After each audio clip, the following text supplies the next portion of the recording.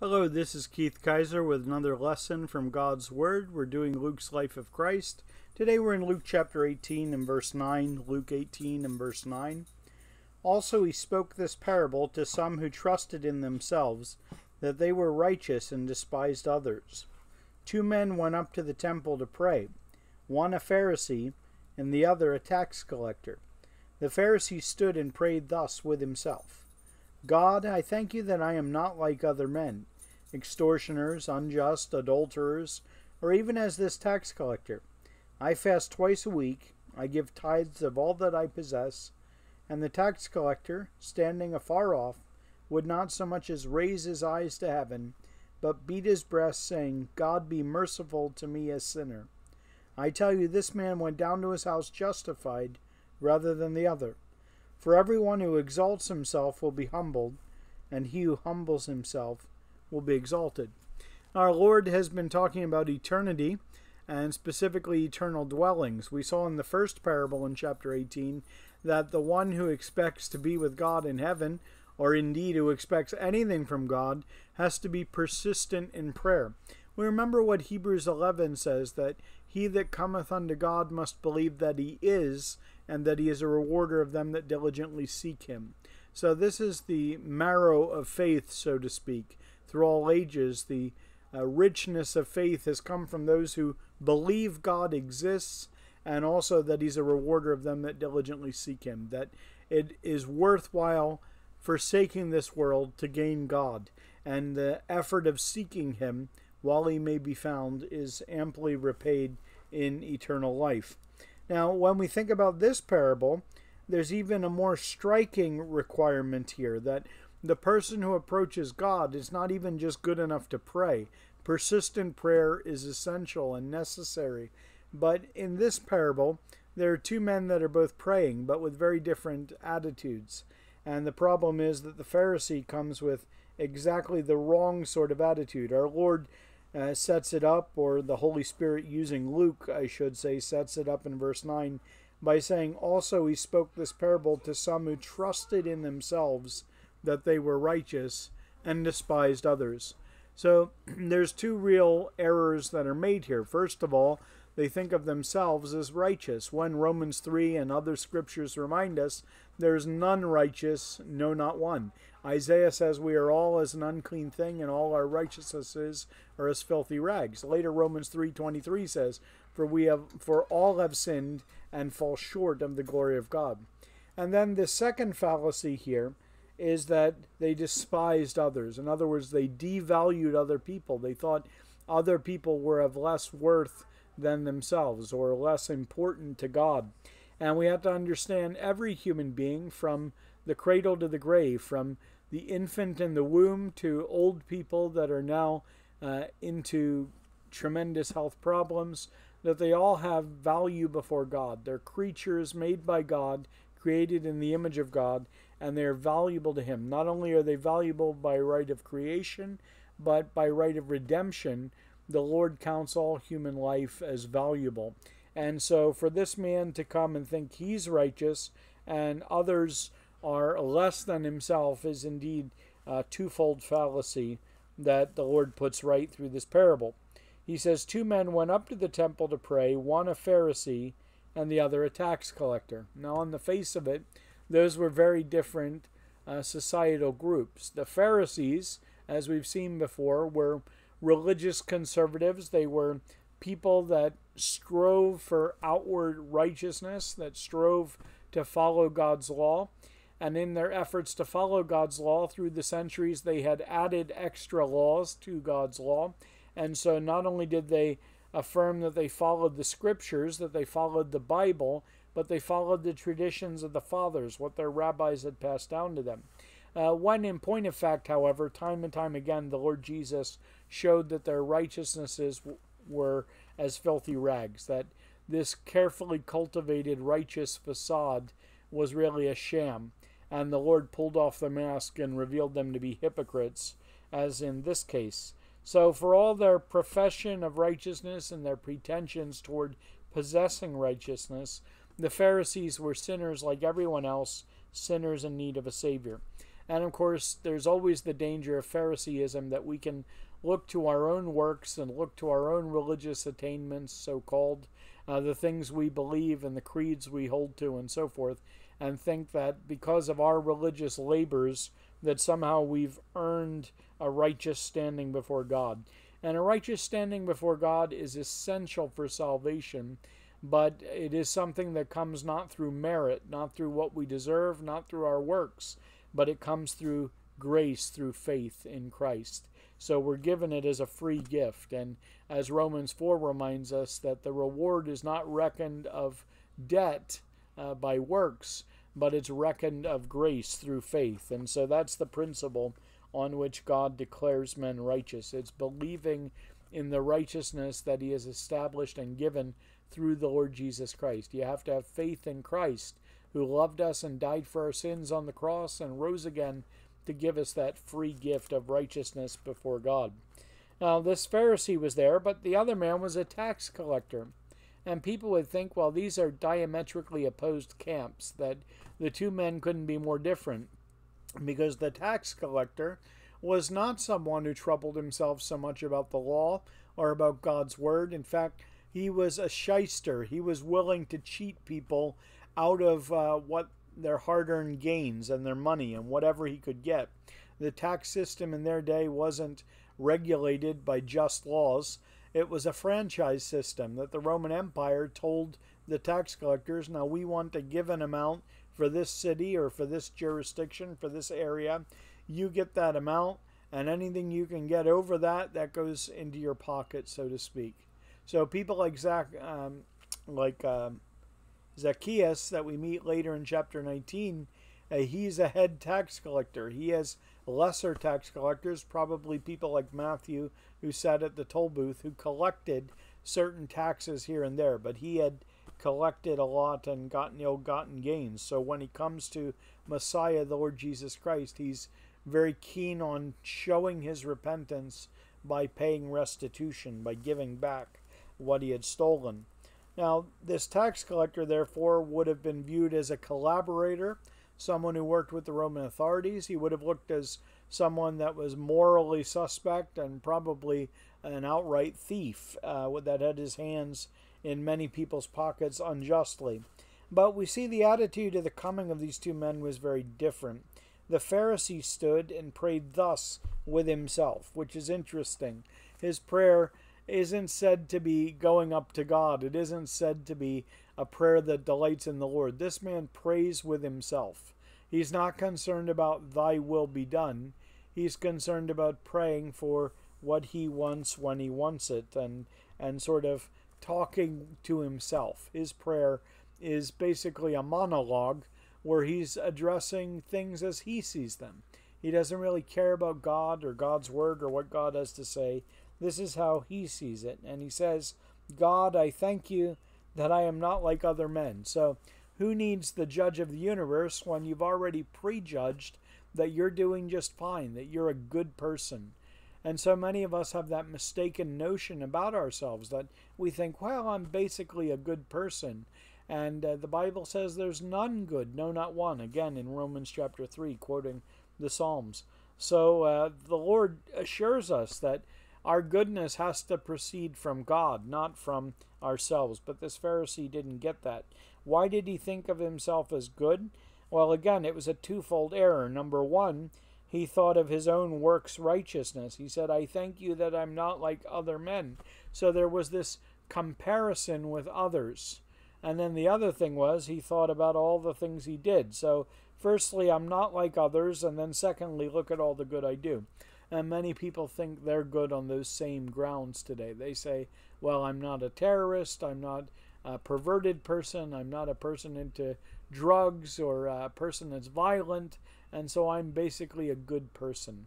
When in fact goodness is defined by the Scripture as loving the Lord our God with all our heart, soul, mind, and strength, and loving our neighbor as ourselves. And this is a digest, a way of saying in two sentences basically what all the law of Moses said in the Old Testament. And it, of course, declares each one of us to be sinners. The law shows us to be transgressors. It's like a spiritual thermometer that shows us we're sick and that we need the Savior. So he thought he was doing pretty good because he was comparing himself with others. He's not like others. He's not an extortioner.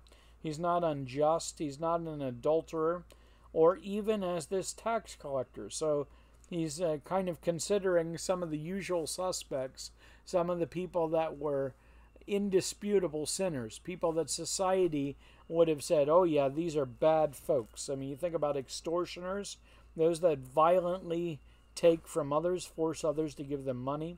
You think about the unjust. I mean, they're not interested in a square deal. They're not interested in treating people appropriately. They want to cheat people, and they aren't concerned with justice or fairness. Adulterers, taking someone else's spouse. Or even, he says, as this tax collector. He says, I fast. Now here comes his positive works in verse 2. I fast twice a week, and I give tithes of all that I possess. So 10% of what he was going to give, of his property, rather, he would give. And so the tax collector, standing afar off, he manifests a different attitude. But think about that Pharisee a moment. He says, I'm better than the tax collector. I'm better than these other folks, and I can prove it. Look at how I fast. Look at how I pay the right amount of money. Now, the problem is for outward ceremonies and works like fasting doesn't mean that inwardly your heart is right before God.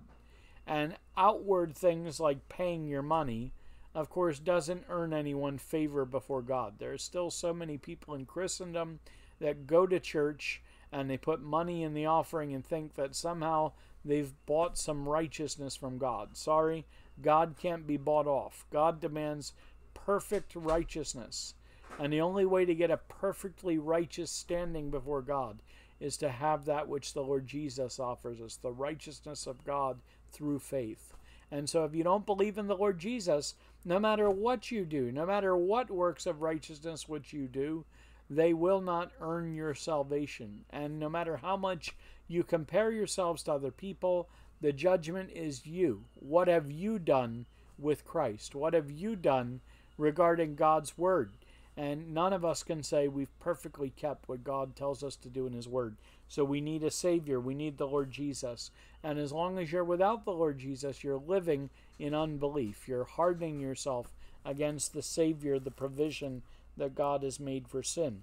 Now the tax collector, in spite of his outward societal position as an ostensible sinner, a real terrible sinner, here the tax collector, he comes and he manifests a very different attitude in verse 13. The tax collector, standing afar off, would not so much as raise his eyes to heaven, but beat his breast. So think of that body language. I'm not even good enough to look up to heaven. You know, the cherubim that were on top of the mercy seat of the Ark of the Covenant in the tabernacle and later the temple, they would have their eyes pointing down to the propitiatory, to the mercy seat, where the blood was sprinkled on the Day of Atonement. And they had two wings that were covering their eyes. In other words, not from their peripheral vision nor their direct vision were they going to look at God in his intrinsic holiness and unveiled glory.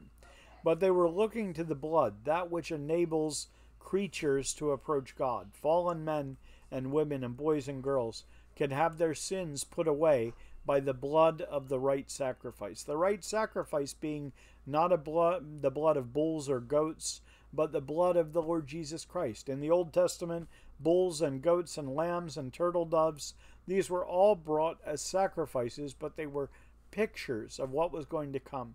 And the one who would offer the right sacrifice was the one whom John the Baptist called the Lamb of God who takes away the sin of the world in John 1:29.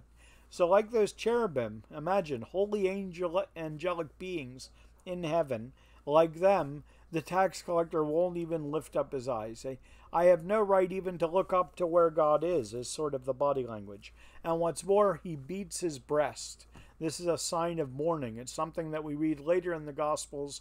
People that were observing the crucifixion of Christ after the Lord died on the cross, they would beat their breasts. There was this pounding on oneself, a gesture of mourning, a gesture of being upset at the situation. And so here this man does this. He doesn't lift up his eyes, but he's beating his breast, saying, God be merciful to me, a sinner. A little more literally, the word he uses there is God be propitious to me, a sinner. Now, propitiation is the thought of the right sacrifice that enables God to judge sin, but to forgive the sinner. It is the sacrifice that is offered as a substitute to the sinner falling under the judgment of God. And so he's saying, God be propitious to me, a sinner. It is God's mercy, his kindness coming to us through the sacrificial provision that's been made, that sin has been paid for, that justice has been done, because the righteous anger of God against sin, his punishment and wrath upon it, has fallen not upon the sinners, but it has fallen upon the Son of God, the Lord Jesus Christ, who himself knew no sin, the Bible tells us. That's what 2 Corinthians 5:21 says about him. And Peter tells us in 1 Peter 2, there was no guile found in his mouth. So imagine, there was nothing in the interior life of the Lord Jesus, in thought, word, or deed, that was sinful or iniquitous before God. Sin is lawlessness, and this is the one who fulfilled the law. He always obediently kept the law of God. He said, I always do those things which please him. So even beyond the law, as it was stated in the Old Testament and the prophecies of that Old Testament, the Lord fulfilled all of those things, or shall fulfill the parts that are having to do with his second coming. But the Lord has done all things well. And when he says that he does always those things that please the Father, of course, it includes dying on the cross to be that propitiation for our sins. So the tax collector comes not pleading his own worth, not saying, look at all the good things I've done, not comparing himself to others and judging himself by other people, but he just basically throws himself on God's mercy and says, if you're to have mercy on me, it must be out of the propitiation that you yourself have set forth, the sacrifice that you have made that enables me to approach you and to come to you. Now, prior to the cross, they were looking forward to that sacrifice to be made. It was the credit card principle, if you will.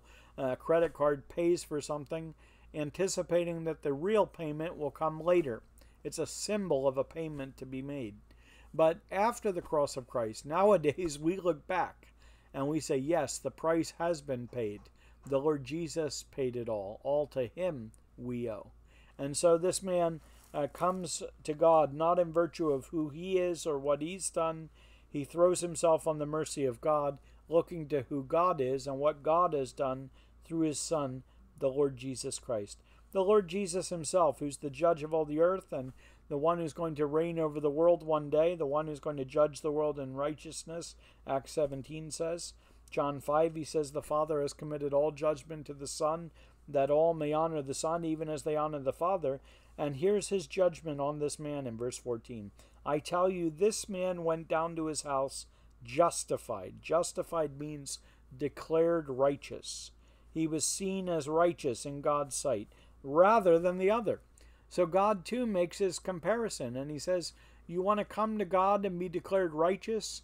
Come saying, nothing in my hands I bring, simply to thy cross I cling. Come saying, not of works of righteousness which I have done, but according to thy mercy thou hast saved me. Come saying, for by grace are we saved through faith, and that not of ourselves. It's the gift of God, not of works, lest any man should boast. Not what I've done, but what God has done in Christ. He's reconciling the world to himself through him. And so that man was justified, but the other not justified, because if you come saying how good you are, or talking about all the good you've done, that of course is an affront to a holy God. It can never efface one sin you've committed. It can't erase the past, nor can it satisfy the righteous claims of God. And what's more, it is an insult to God who gave his Son to save you. If you're coming by any other way to God, you're saying, I don't care that Jesus died. The death of your Son means nothing to me. I won't obey him. I won't bow the knee to him, trusting in him alone. He is not my Lord, and to me he's not the Christ. And that's a very great offense and a blasphemy, and that will damn us to hell if we don't repent of it and turn to the Lord. He says, everyone who exalts himself will be humbled, and he who humbles himself will be exalted. So people kind of balk when they hear the gospel of Christ. What? It says that I'm a sinner. What? It says I'm not good enough on my own. What? It says all my righteousnesses are as filthy rags. They don't like that. But if you humble yourself like this tax collector did, the Lord will exalt you. You'll be exalted with Christ, because when Christ saves a person, he takes that man or woman, boy or girl, and he begins to work in their life by his Holy Spirit to conform them to his image. And when he comes to take them to himself, even their outward bodies will be changed into glorious bodies like his body, Philippians 3 and 1 Corinthians 15 and other passages tell us. And then we will rule and reign with the Lord. We'll share in his glory. So just as he will reign as King of Kings and Lord of Lords, the bride of Christ, the church, composed of every true believer who's trusted in the Lord Jesus alone for salvation, will rule and reign with him, not only for the 1,000-year millennial kingdom, but we will go into the eternal state, and so shall we ever be with the Lord. I hope you humble yourself today, if you never have, and say, God, be propitious to me, a sinner.